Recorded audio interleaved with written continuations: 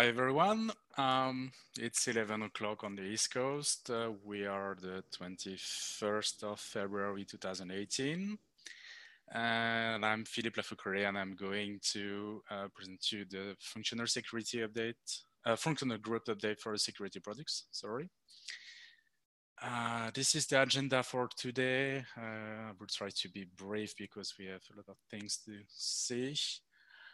First of all, this is the new team for the security products. Most of us are coming from the Gemnasium acquisition. So I'm Philippe Lafoucault, the engineering manager.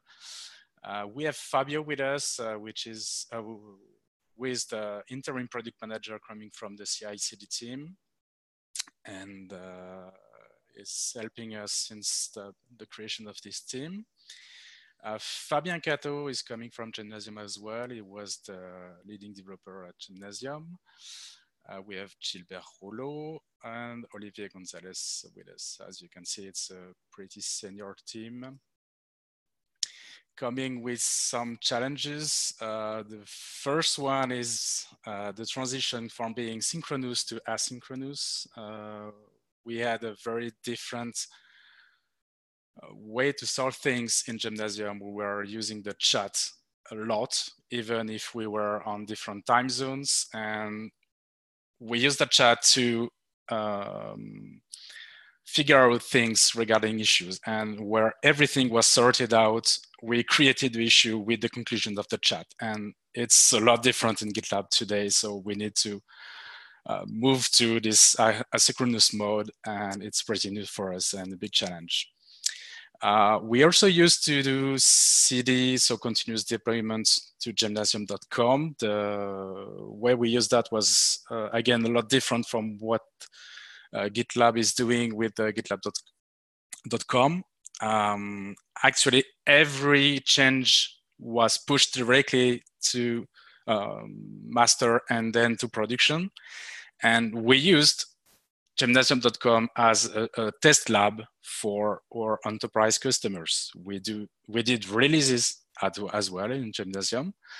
But Gemnasium.com was evolving all the time and was a really great way to figure out issues before releasing things for Gemnasium Enterprise. Also, everyone is all running at the same time. That means we can't, or it's harder to ask questions to each other because we are all at the same page on the onboarding process. The handbook, as you know, is huge. It's more than 1,000 pages now, so it's pretty much impossible to integrate the whole handbook in less than a month. And I would like, again, to say a big shout out to Fabio because he's doing a lot to help us and he's everywhere. And I know he is already doing a lot of things for the CI/CD team. So again, thank you, Fabio, for the help. It's really appreciated.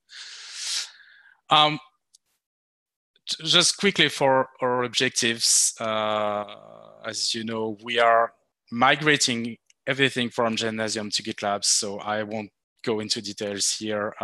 The idea is we want to make sure that the users from Gemnasium have the same experience in GitLab. So we are moving as much as possible. It's going pretty well because tomorrow we are going to have the 10.5 release of gitlab.com. And it includes a lot of things from Gemnasium already. So we are really happy with the accomplishment there that we're going to see in the next slide. And also our objectives include making better security products. That includes mostly SAST for now, but we're going to improve DAST as well. So far, we have succeeded in integrated the Gemnasium dependency checks into pipelines through the SAST job. That means for the user, a better Ruby support because we have mostly the same database as RubySec, but we have improved some advisories and we have a little more advisories than what they have. The same goes for NPM. We have a better support for NPM now. For Python, we have a better support as well because we are checking dependencies. which wasn't the case before the security products team integration. That's a big news. We have Java support in the SAST. So for now, it's just dependencies checking, but that's a great step ahead from what SAST was able to do. And again, it's an iteration. So that's the first iteration for Java. We're expecting for the next release 10.6 to have more than that. We want to have some static code analysis in SAST as well.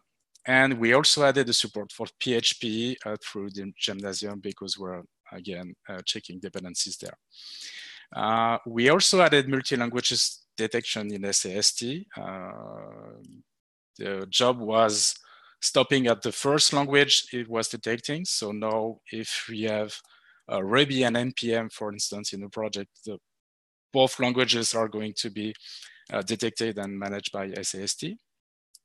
We have created a client and a server for SAST to use Gymnasium. So it's very specific to what we did in GitLab. It's already working and going to be shipped in 10.5. And we are removing the duplicates from the output because we're using many tools in SAST and we might have some CVEs several times in the report. So that's a bit useless. We also updated the widget in the merge request. I won't take all the credits for that. I guess the front-end team did everything.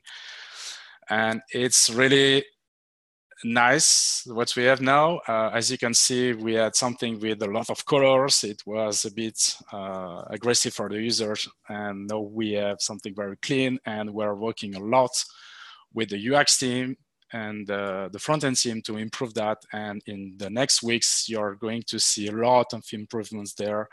And we have some very great expectations for this widget, and especially for the CI view, you're going to have that kind of report directly in the CI view, so for each commit. We have a few concerns as well since we joined GitLab. We have seen that GitLab does not use our tools. They are using, we have seen many projects using code quality or RubyCop or the tools that we are using inside SAST, but in very custom configurations. So we need to figure out a way to make sure that everyone is using the SAST tools and the SAST jobs. And if it doesn't fit, we need to figure out why it doesn't fit and improve that so that is going to be used in GitLab first, because our users will have the same issues. We try to use SAST as well from the Omnibus package, but unfortunately we can't do that because Omnibus is using a lot more things than just packages dependencies.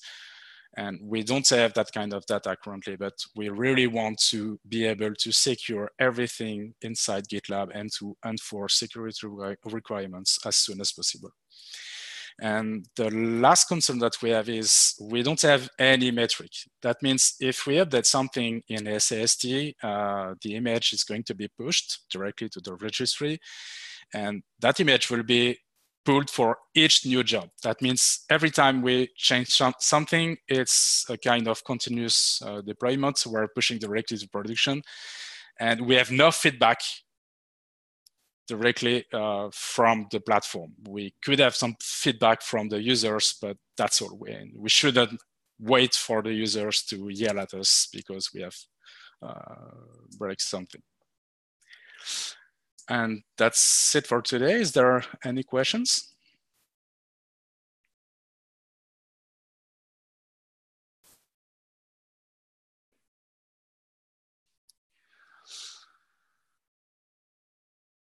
Could we talk about Gymnasium competitors and possibly explain a little how we compare? Right, that's a tough question.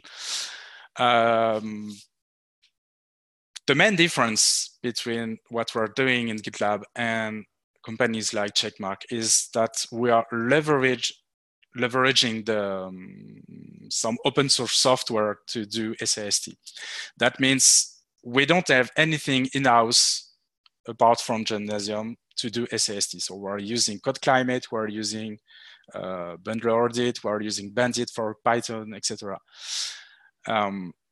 That's for me the biggest difference. And the company like Checkmark, they are doing that internally. If you are using Codacy, for example, they are doing that internally. If you are using CodeClimate, they have their own engine. So that's the main difference between the two.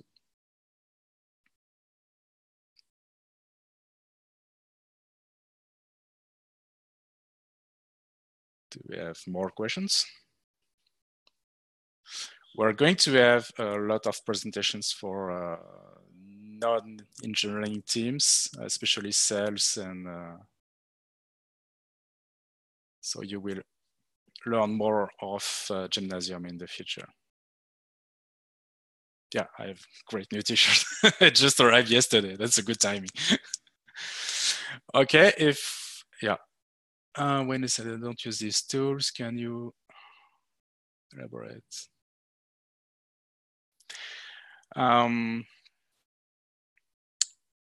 There are many projects inside GitLab, not only GitLab C and GitLab EE. There is a SAST job in GitLab CE. I need to check that really. But so far, on most projects that I've seen, we don't use SAST. And I don't want the developers to use SAST and to copy paste the definition. I want the developer to be able to enable SAST. And in the future, we want to enable security requirements enforcement. That means Katie would be able to define, and Katie and our team would be able to define some requirements, and we should be able to enforce that on many projects with different levels.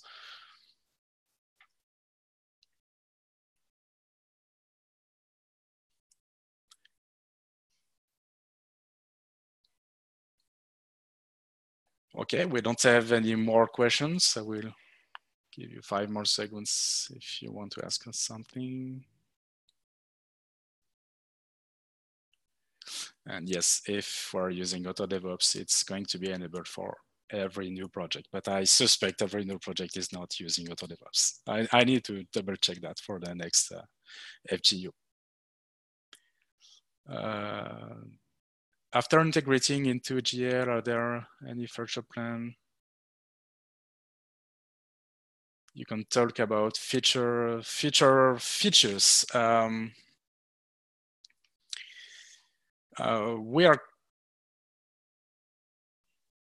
When you talk about feature, I suspect you don't talk about Gymnasium features. Yes, we have great plans, but actually what we want to do in the security products is to make the life of the developers easier. So we want to move that information that we have currently in the database to the eyes of the users. And most of the features will include reporting and dashboarding. Currently, we're just listing issues, and we want to make a lot more than that. Mike has made a great presentation, a great video a few days ago about what code quality and SAST should be in the future. And we should really bring that information directly into the code. That's really what we want to be added.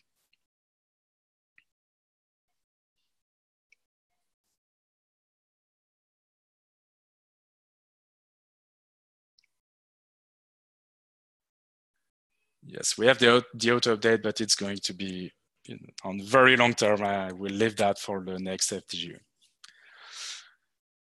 Okay, thank you everyone. I guess we have gone through all questions. Yeah, no more questions. So thank you again, and I will see you in the team call. Bye-bye.